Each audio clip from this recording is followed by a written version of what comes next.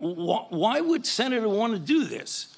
So go to Rand Paul website, and you see Fire Dr. Fauci with a little box that says, contribute here. You can do $5, $10, $20, $100. So you are making a catastrophic epidemic for your political gain.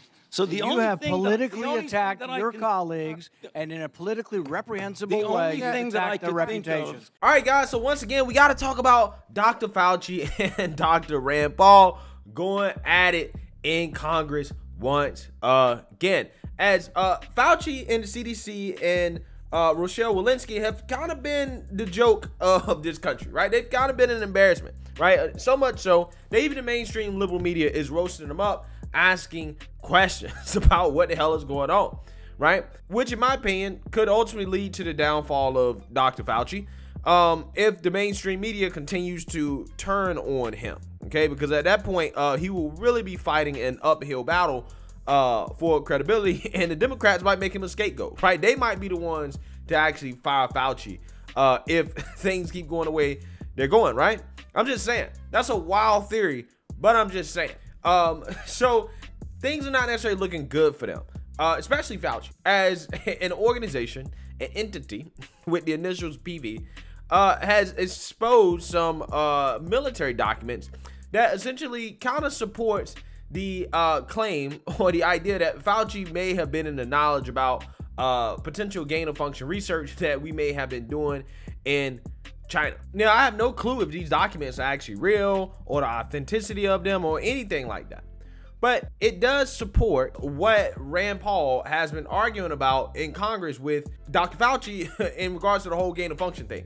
Okay, so I thought it was interesting, the timing of the release in conjunction to the congressional hearings that have happened today, right? In which Rand Paul is now grilling Dr. Fauci once again, but this time on the email leaks that I did a video on that showed that Fauci and colleagues may have been trying to smear other scientists as fringe because they did not go along with the mainstream narrative in regards to the best way to fight the pandemic. Take a look. Dr. Fauci, the idea that a government official like yourself would claim unilaterally to represent science, that any criticism of you would be considered a criticism of science itself, is quite dangerous. Central planning, whether it be of the economy or of science, is risky because of the fallibility of the planner. It would not be so catastrophic if the planner were simply one physician in Peoria. Then the mistakes would only affect that physician's patients, the people who chose that physician.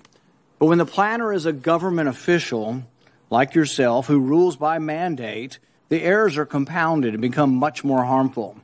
A planner who believes he is the science leads to an arrogance that justifies, in his mind, using government resources to smear and to destroy the reputations of other scientists who disagree with him. In an email exchange with Dr. Collins, you conspire, and I quote here directly from the email, to create a quick and devastating published takedown of three prominent epidemiologists from Harvard, Oxford, and Stanford. Apparently there's a lot of fringe epidemiologists at Harvard, Oxford, and Stanford. And you quote in the email that they, or from Dr. Collins, and you agree that they are fringe. And immediately there's this takedown effort. A published takedown, though, doesn't exactly conjure up the image of a dispassionate scientist. Instead of engaging them on the merits, you and Dr. Collins sought to smear them as fringe and take them down. And not in journals, in lay press. This is not only antithetical to the scientific method, it's the epitome of cheap politics, and it's reprehensible, Dr. Fauci. Do you really think it's appropriate to use your $420,000 salary to attack scientists that disagree with you? The email you're referring to was an email of Dr. Collins to me. If you look at the email that you responded to and hurried up and said, I can do it. We got something in Wired magazine. No. I think in usual fashion, Senator, you are distorting everything about me. Did you ever object to Dr. Collins' characterization of them as fringe? Did you write back to Dr. Collins and say, no, they're not fringe, they're esteemed scientists, and it would be beneath me I did not to do that? You responded to him that you would do it. And you immediately got an article in Wired and you sent it back to him and said, hey, look, I've got him. I nailed him in Wired of all scientific That's not publications. what went on. There you go again. You just do the same thing every hearing. That was your response. And this wasn't the only time. So your desire to take down people. You're absolutely incorrect. As usual, Senator, you are incorrect almost everything you say. Well, no, you deny, but the emails tell the truth of this. No. This wasn't the only time. Your desire to take down those who disagree with you didn't stop with Harvard, Oxford, and Stanford. All right, guys, so you seen that, you heard that. Once again, Rand Paul trying to take down Fauci in Congress over some things that I think people find quite disturbing from a scientist, okay? And this time, it's about these emails that I've went over with you guys before in a past video regarding the Great Barrington Declaration, which essentially is just a whole bunch of scientists that came together and said, hey, we don't necessarily agree with some of these pandemic policies, right? More specifically, the lockdown. They're like, no. We need to focus on those that are most vulnerable, right? We need to focus on those populations and basically let everybody else live their life. Obviously, that is blasphemy, according to the mainstream narrative in regards to public health. Now, in regards to the emails, the overall point of what Rand Paul is saying is absolutely correct, because there was emails, it's up here on the screen, that is from Francis Collins, the director of the NIH at the time, basically saying, hi, Tony and Cliff. See the Great Barrington Declaration. This proposal from 3 French epidemiologists who met with the secretary seems to be getting a lot of attention, and even a co-signature from Nobel Prize winner Mike Leavitt at Stanford. There needs to be a quick and devastating published takedown of its premises. I don't see anything like that online yet. Is it underway? Francis. So if you listen to the framing of this email, right, this guy is saying, listen, these are 3 French scientists, right, epidemiologists from Stanford, Harvard, and Oxford, right, French. And he's asking Fauci, hey, as a takedown of these French scientists under the way yet, right? Now, keep in mind, this guy is a public health official, right? He's a public health official saying this, okay? And Fauci responds, basically, yeah, and pastes a copy of a piece from The Wire that debunks the theory, right? That is being pushed by the Great Barrington Declaration. And then he also posts another piece as well, okay? So Fauci is actively participating in this takedown of these scientists that don't agree with the mainstream narrative, right? That's what's happening. And I think Rand Paul is right to ask, like, why would you participate in an activity that is designed to shut down scientific debate? You're supposed to be a scientist, right? You should be welcoming scientific debate and other ideas being brought forth to the table. However, that's not what you guys were doing. You guys were saying that these people were French, right?